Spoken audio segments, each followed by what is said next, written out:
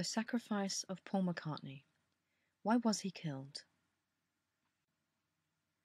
What happened to Paul McCartney? According to the book The Memoirs of Billy Shears, we are told that Paul McCartney died at 5 a.m. on Sunday the 11th of September 1966 and was replaced by a session musician called William Shepherd. William assumed Paul's identity from that point onwards. In fact, Memoirs is William's secret reflections of his life and the true Beatles story. This comes on the back of the so-called Paul is dead hoax, which, as it turns out, was not a hoax after all. For decades, people have investigated this phenomenon, examining the Beatles' lyrics both forwards and backwards for clues, as well as the cover art and odd comments made by the Beatles and their entourage in interviews and so on. It is not the purpose of this presentation to cover these clues, as there are literally hundreds of them. They are well covered by many other books and videos. They are worthy of several other presentations, which perhaps I will collate another time. Likewise, I am not going to examine the well-documented physical evidence comparing the biological Paul McCartney to his replacement. That would also constitute a whole different presentation. In this presentation, I'm going to discuss the possible methods for how Paul was killed, followed by why he was killed and by whom. How was Paul's car crash orchestrated? In Memoirs, we are told that a satanic occulted cabal decided to murder Paul by involving him in a car crash. Let's first contemplate how this crash was orchestrated. One clue is found in the title of William's solo album, Chaos and Creation in the Backyard. It is an anagram for "He died in a car crash on a batty conk." Batty is British slang for crazy, and whilst a conk is normally just a blow to the head, it might actually refer to the fruiting body of a polypore. These are a kind of fungi that grow on trees. Whilst most of these mushrooms are edible and even used in traditional medicine, one genus, called a Hapalopilus, causes central nervous system problems. Was Paul drugged with a batty conk, a poisonous mushroom, and was that why he crashed his car? In the forwards lyrics of Glass Onion, we are told that the walrus was Paul. I think this probably has two meanings. Firstly, there is an embedded image of a walrus on the front cover of Sgt. Pepper, which is revealed with the use of a mirror alongside the cutout of Diana Dors. The cover of Sgt. Pepper represents Paul's funeral. The concept of this album was mostly William's, and John Lennon was telling us so when he told us that the walrus, i.e. the Sgt. Pepper album, was Paul, or rather William's idea under the guise of Paul. As an album, everything about Sgt. Pepper was out of character from the Beatles' previous releases, so its existence should have been a wake-up call to everyone that Paul was dead, but it wasn't. The other meaning of the walrus was Paul appears to be an esoteric word game. In late Middle English, the word walrus is actually morse. This came into late Middle English via French. Readers of Chaucer will not be surprised by this. In turn, the French claimed the word from the Slavic languages. Translated into Latin, the language of the dead, the late Middle English Morse becomes Morse without the E, which means corpse in modern English. From this knowledge, the walrus was Paul becomes Paul was a corpse. In the backmasking of the song Getting Better, we can clearly hear the words, "Ask the walrus that missed the exit," along with other lyrics that describe Paul dying and losing his head. Did Paul miss an exit whilst driving? Was he, accidentally, diverted onto an unlit and/or unfinished stretch of road which suddenly terminated? Or was he, accidentally, diverted onto a road with an obstacle laying in wait for him? A stinger thrown across the road, perhaps? Did he then slam into another stretcher? A wall, maybe? Or was he simply run off the road by another vehicle? Paul's car crash premonitions. We are told on page 365 of Memoirs that Paul and John made a Faustian bargain for the Beatles' success on the 24th of October 1963. They were almost certainly tricked into it and probably thought it was all a bit of a joke. If they had genuinely thought that one or both of them would actually die as a consequence, I doubt they would have made the deal with the devil. Note the numerology. 365 reduces to 14 and then 5. The number 5 is connected to restlessness and the desire for freedom and knowledge. It is the number of points on the magical pentagram, which may be good or evil depending on its orientation. In the tarot deck, the major arcana card number 5 is the Hierophant. He is a positive educator and advisor when upright, especially for spiritual matters, but indicates disloyal and bad, maybe even evil advice when reversed.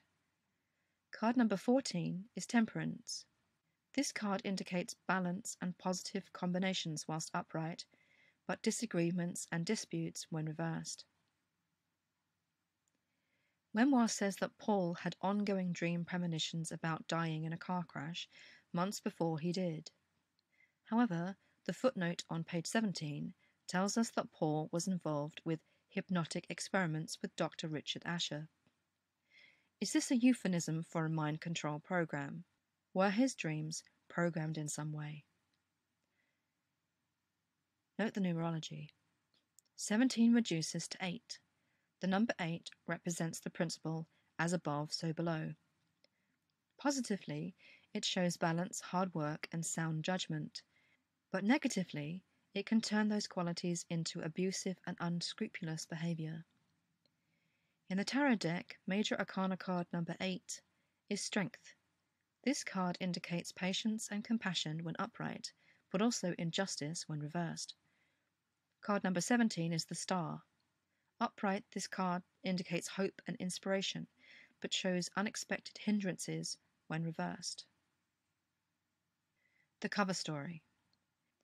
In case the news of Paul's death ever leaked out to the general public, a cover story was concocted. Various versions of this story involve Paul having an argument with someone at the studio and then storming out into a rainy night. Whilst driving in the rain, he picks up a hitchhiker who turns out to be a runaway female fan called Donna. After realizing who has given her a ride, she is overcome with joy and makes so much fuss that she causes him to crash. In some versions of the story, he runs past a stoplight and collides with a truck. I'm not saying that it didn't happen. How could I possibly know? But I've always found this story implausible. Why involve someone else in his premeditated murder? This seems unnecessarily messy, because unless they choose someone without any connections, she would be missed and her absence reported. Her friends and family would look for her. Staging a car crash that only involved Paul would have been easy. Finding someone to accompany him that is completely alone in the world is an extra task that adds layers of needless complication. I think Donna is a character used to symbolize William leaving his old life to become Paul. The I'm a Phony car crash sequence. That Paul's death was not an accident is also confirmed on page 367 of Memoirs. It also tells us that Maxwell did the ancient code. More about him later. Note the numerology. 367 reduces to 16 and then 7. Number 7 denotes spiritual wisdom, mysticism, and success. In a tarot deck, card number 7 of the major arcana is the Chariot. It indicates travel to new places and victory. Reversed, it can mean bad luck and bad news. Paul died in his modern-day chariot, his Aston Martin car. Card number 16 is the Tower, which can bring sudden change, downfall, or revelation. Most investigators of Paul is Dead, PID, will be familiar with the large set of bizarre videos made and released many years ago by someone calling themselves I Am a Phony. On the I Am a Phony videos, we are repeatedly shown images of a car crash. Clearly this footage is meant to represent Paul's fatal road accident. In this footage, the car drives over a hill and onto a ramp. The car somersaults in the air, lands on its roof, bounces again and flies off onto the soft verge. The crash is absolutely horrific. The car is very badly damaged, with parts flying off as it somersaults. In these videos, the car crash is never shown all the way through in one take, so I have made a series of stills in order to show this car crash in chronological order. The car enters the shot, the car climbing the hill, the car flies over the ramp, the car somersaults, the car lands on its roof, the car rolls, the car rebounds and parts start to fly off. The car flips on its back again, more parts fly off. The car bounces up again and on its end. The car starts to bounce along the soft verge. The car finally ends the right way up as it lands on the soft verge. Note the American, not British formatting of the date, 9/11/1966. What is the source of the I'm a Phony footage? The I'm a Phony car crash seems to have been taken from Casino Royale and manipulated to look like low-quality Super 8 footage. At the top is a still from the car crash scene in the James Bond film Casino Royale. At the bottom is the matching still from the I'm a Phony videos. And here at the top, another still from the car crash scene in Casino Royale. At the bottom, the matching still from the I'm a Phony videos. Some questions to ponder. Was this car crash scene written into the Bond film as a sly piece of soft disclosure about Paul's crash? Is that why it was included in the I'm a Phony videos? Or is its inclusion in those videos just artfully alluding to Paul's crash? Behind the scenes. For the filming of Casino Royale, an 18-inch road ramp was used in conjunction with an air cannon installed behind the seat of the driver in order to stage the crash.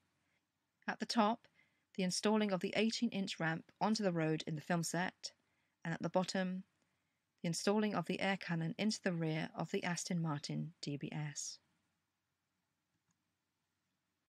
Here at the top, a photo of Williams' 1966 Aston Martin DB6 in Greenwood Green. On page 196 of Memoirs, we are told that this is the car that was bought and fixed up to resemble Paul's crashed one. At the bottom, a photo of the 2006 Aston Martin DBS used in the film Casino Royale. Note the numerology. 196 reduces to 16 and then 7. Number 7 denotes spiritual wisdom, mysticism, and success. In a tarot deck, card number 7 of the major arcana is the Chariot. It indicates travel to new places and victory. Reversed, it can mean bad luck and bad news. Paul died in his modern-day Chariot, his Aston Martin DB6. Card number 16 is the Tower, which can bring sudden change, downfall, or revelation. The role of Maxwell Knight. MI5 spy master Maxwell Knight is encoded into the text of Memoirs on page 15. He is the same Maxwell referred to in the lyrics of Maxwell's Silver Hammer. Bang bang, Maxwell's silver hammer came down upon his head. Bang bang, Maxwell's silver hammer made sure that he was dead. The implication here is clear. We are being told that an MI5 spy master was involved with the orchestration of a pop star's death, and that after Paul's horrific car crash, Maxwell was the one that made sure that Paul had died. We are even shown the picture of the Vatican Warhammer that Richard Balducci used in his PID research. In his work, he reminds us that the Camerlengo certifies the death of a pope by tapping him 3 times on the head with a silver hammer and calling out his papal name. If after 3 rounds of this there is no response from the pope, he is declared dead. Since satanic rituals are usually Christian ones reversed or inverted, doing a similar thing to Paul is not really surprising. Note the numerology. 15 sums to 6, which William regards as the number that represents himself. It is the number of home, family, and loving service. It is also the cosmic parent and the voice of God speaking to his creation on the sixth day. Negatively, it can also mean separations, indecision, and bossiness. In the major arcana of a tarot deck, card number 6 is the Lovers. Part of Paul's death cover story has him dying with a female fan that he picks up hitchhiking. Card number 15 of the major arcana is the Devil. We are told on page 365 of Memoirs that Paul had made a deal with the devil for the Beatles' success on the 24th of October, 1963. The Krays' connection to the Beatles. In 1966, Maxwell Knight was 66 years old and suffered from heart problems. He died 2 years later from a heart attack. In his biography, M. Maxwell Knight, MI5's Greatest Spy Master by Henry Hemming, we are told that over the length of his career, he rarely did wet work. So who actually hit Paul over the head with the hammer? Was it literally Maxwell, or did he have a hired hitman do the deed? In the I'm a Phony videos, we are repeatedly shown images of Reggie Kray's mugshot. Why was he included? What was his connection to the Beatles story? The East London gangsters Reggie and Ronnie Kray had wanted to muscle in and take over the management of the Beatles. It was pointed out to them by the Irish crime lord Arthur Thompson that their association with the Beatles would destroy their career. Realizing that this was true, the Kray twins decided to blackmail Brian Epstein, the Beatles manager, for cash. Brian Epstein, along with David Jacobs, the Beatles lawyer, were well known in the 1960s London gay and drug scene, at a time when both were illegal. The Krays rented out working-class rent boys to high-class clientele. They also ran illegal casinos, pushed drugs, and operated a hitman service. Brian Epstein and David Jacobs were known to play at the Krays casinos. They probably used their sex and drug-related services too. On the 9th of March 1966, small-time gangster George Cornell called Ronnie Kray a fat puff. Ronnie killed him in retaliation at the Blind Beggar pub in Bethnal Green, East London, by shooting him in the head in front of everyone there. After his release from jail in 1999, Bradley Allardyce, a former cellmate of Reggie Kray, spoke to BBC Radio 4's Today programme. He said that Reggie made some confessions to him in jail. In one of them, Reggie revealed that the crime that haunted him the most was the death of his first wife, Frances Shay. Motivated by his jealousy of Reggie's attraction to her, Ronnie had forced Frances to take an overdose to make her death appear to be a suicide. Ronnie then confessed to Reggie what he had done 2 days later. Brian Epstein was found dead from incautious self-overdose of carbaryl, washed down with alcohol, on the 27th of August, 1967, at his Chapel Street home. He was found surrounded by half-finished to-do lists, writings, a plate of his favourite biscuits, and no suicide note. It appeared that he was in the middle of things when he died. He had apparently attempted suicide in the autumn of 1966, around the time that Paul McCartney was murdered, and when his own father had recently died. Clearly that September of 1966 had been very difficult for him, but he lived through that experience and then on for almost another year. The question we have to ask is, did Brian meet with a similar end as Frances Shay? Or was he just so upset by the Krays blackmailing him and his management contract with the Beatles running out 1 month later, in September 1967, that he accidentally killed himself in a haze of alcohol? Homosexuality was just beginning to be decriminalized at this time, so being blackmailed over his own homosexuality should have been less of a concern.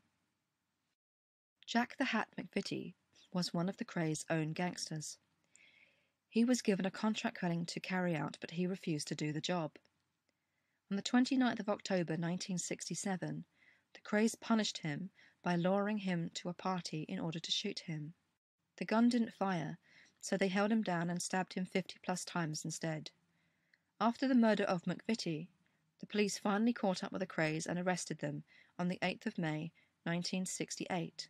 They were trialed, found guilty, and sentenced on January 1969. They had reached out to the Beatles' lawyer, David Jacobs, to represent them over McVitie's murder, but he refused. True to form, they retaliated by murdering him in such a way that his death looked like a suicide. David Jacobs was found hung from a length of satin tied to the beams of his garage at his seaside home in Hove, East Sussex, on the 15th of December, 1968. Actress Susanna Lee reported that on the day that she read in the newspaper that David Jacobs was found dead, she also received an invitation in the post from him, asking her to go to lunch with him the following week. Feeling that this obviously didn't make sense, why would he post an invite to her and then calmly go home and hang himself, she contacted Scotland Yard. She was told by the police that they knew the Krays had killed David Jacobs, but that since the Krays would be spending the next 30 years in jail anyway, there was no point in pursuing it. In the mid-1990s, Susanna Lee wanted to write about this event in her autobiography, but was told not to because the Krays were still alive and they didn't want to face charges for David Jacobs' death. John Lennon's message by photograph. On his deathbed, Reggie Kray confessed that there was one person that he had killed, the name of which he had never disclosed to anyone. Clearly this act haunted him, but the fact that even on his deathbed he still wouldn't say who it was indicates that it had to be someone very significant. Was it Paul? Did he use Maxwell's silver hammer on him? Or was he referring to Brian Epstein? On the left is a photo of John Lennon at his home studio in Weybridge, taken on the 29th of June, 1967. On the wall is a single image, the photograph that David Bailey took of John and Paul as part of an infamous exhibition of his photography, which included portraits of the Kray brothers. Of all the hundreds, maybe thousands of photos of John and Paul, he chose that one to put on his wall, knowing he was going to be photographed doing so. He could have chosen many happier pictures of Paul as an act of remembrance, so why choose this one? Was John trying to tell us something? Were the Krays connected to Paul's death? Here we have two examples of David Bailey's photography from his exhibition in 1965. On the left are the Kray brothers, and on the right, Paul and John. Why did they kill Paul? Well, finally we come to why Paul was killed. The black magician Aleister Crowley concocted a Luciferian religion called Thelema. The central ideas of this religion came from a book called The Book of the Law, which was written in 1904. It was dictated to him in Cairo, Egypt, through his wife Rose, from an entity called I Was. This entity was in fact an Anunnaki in a grey alien body. Aleister Crowley and Maxwell Knight were friends. In fact, Maxwell helped to recruit Aleister Crowley into MI5 during World War II, as all top-level participants of the war were secretly occultists. From the frequent mentions of Aleister Crowley throughout Memoirs, we deduce that William is Aleister Crowley's son. Although William appears to have been abandoned as a child, he was eventually chosen by the Dark Cabal to replace Paul. According to Aleister Crowley in his book The Equinox of the Gods, certain vast stars, or aggregates of experience, may be described as gods. One of these is in charge of the destinies of this planet for periods of 2,000 years. The god Horus rules the present period of 2,000 years, beginning in 1904. Everywhere his government is taking root. Observe for yourself the decay of the sense of sin, the growth of innocence and irresponsibility. In his diaries, Aleister Crowley also tells us that the Aeon of Isis ended in 500 BC, which is when the Aeon of Osiris began. This in turn ended when the Aeon of Horus began in 1904. The Aeon of Horus. The conditions of the Aeon of Horus are explained on page 162 of Memoirs. They describe how Paul was identified as the reincarnated Osiris. This was partly based on his astrological birth chart on the 18th of June, 1942, when the Sun was conjunct Betelgeuse at 26 degrees Gemini, and when both were also in exact opposition to the womb of the Milky Way galaxy. Since William is considered to be the reincarnated Horus, his eon would not be fully realized until the reenactment of the Osiris-Horus story had taken place. This involves Osiris, Paul, being slain and his soul migrated into the living Horus, which is William. This is why Paul was killed. You can see a picture of Osiris and Horus on the left. Note the numerology. 162 reduces to 9. The positive aspects of number 9 show it to be a humanitarian number. Negatively, it can demonstrate immorality. In the Tarot deck's Major Arcana, card number 9 is the Hermit. He is shown holding the lamp of Hermes, who has been enlightened and is now at the end of his journey. This card indicates introspection, searching, guidance, and solitude when upright, but secrecy and failure due to over-careful inactivity when reversed. In Memoirs on page 557, it explains how William will be declared a god of music upon his death. It states that his role as Paul's replacement will be seen as fulfilling Aleister Crowley's prophecies about the Aeon of Horus. William, as Paul, will be recognized as the Messiah, with Aleister Crowley as his prophet. It also claims that after a massive depopulation, a generation of literalists will emerge. They will turn against their unbelieving parents to proclaim Paul's divinity. We are told to look at Luke 12:51-53. Do you think that I have come to bring peace to the earth? No, I tell you, but division. Note the numerology. 557 reduces to 17 and then 8. The number 8 represents the principle as above, so below. Positively, it shows balance, hard work, and sound judgment. But negatively, it can turn those qualities into abusive and unscrupulous behavior. In the Tarot deck, Major Arcana card number 8 is Strength. This card indicates patience and compassion when upright, but also injustice when reversed. Card number 17 is the Star. Upright, this card indicates hope and inspiration, but shows unexpected hindrances when reversed. One World Religion. According to the Dark Cabal, the Aeon of Horus would lead to a new age and a new world order, with a one-world religion. In order to establish this new world order, the old one has to be knocked down and replaced with their own fall of Paulism as the one-world religion. It will replace the old Christian Paulism relating to St. Paul. Thelema, extended through this new Paulism, means obeying your own will and not that of the biblical gods. In my opinion, page 557 is probably the most important one in the whole book. It is important to note that the world's previous New World Order was the Holy Roman Empire. Its official religion was Christianity, which it adopted after many years of oppressing it.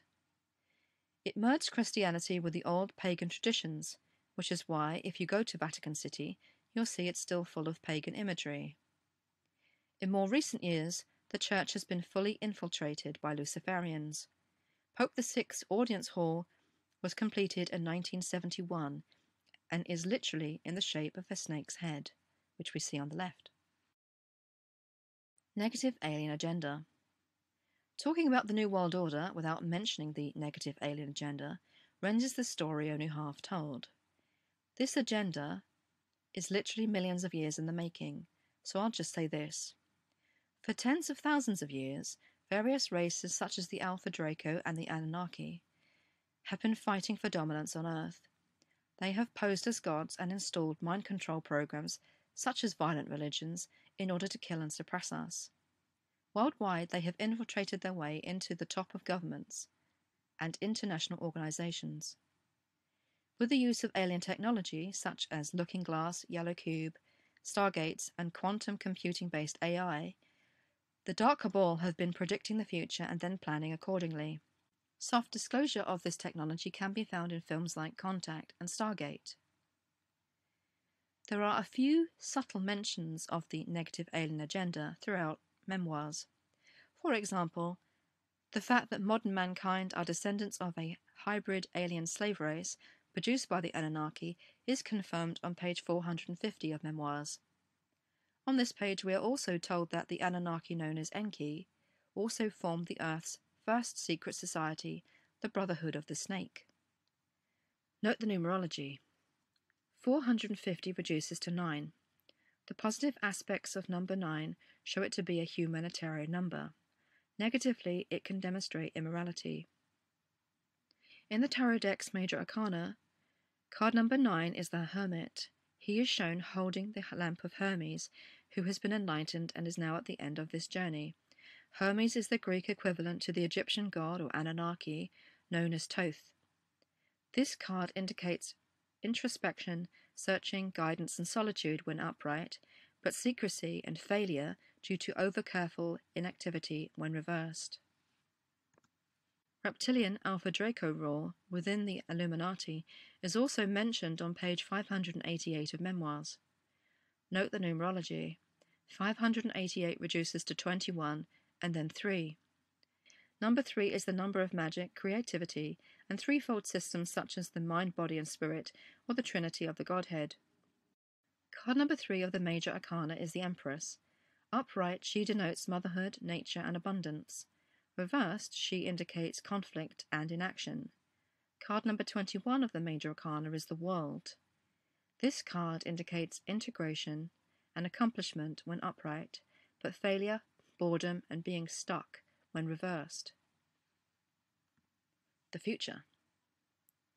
According to former U.S. Navy SEAL and whistleblower Bill Wood, after years of tampering with timelines for their own advantage, the Dark Cabal reached a stumbling block. This was shown on the end of the Aztec calendar on the 21st of December 2012, which is referenced on page 128 of Memoirs. This was an important date for the Cabal. It was the point at which their tampering no longer really mattered in the long run. After 2012, all timelines started to converge towards an inevitable event. This event is the Cabal's worst nightmare, an evolution of consciousness also known as the Great Awakening. Once we wake up to the truth, they can no longer trick us or suppress us. The Dark Cabal can't prevent this event from happening, but they can seriously stall for time. This involves throwing out high-level, fear-based programming and killing off as many of us as possible. However, in the end, the raising of consciousness will still happen eventually, and they know it. Of course, the Cabal won't go down without the mother of all fights, which is what we are witnessing right now. The best thing we can do to fight them is to wake up as many people as possible and not give in to negative emotions like fear, which these negative beings feed on. It's just a choice between fear and love. Live and love, folks.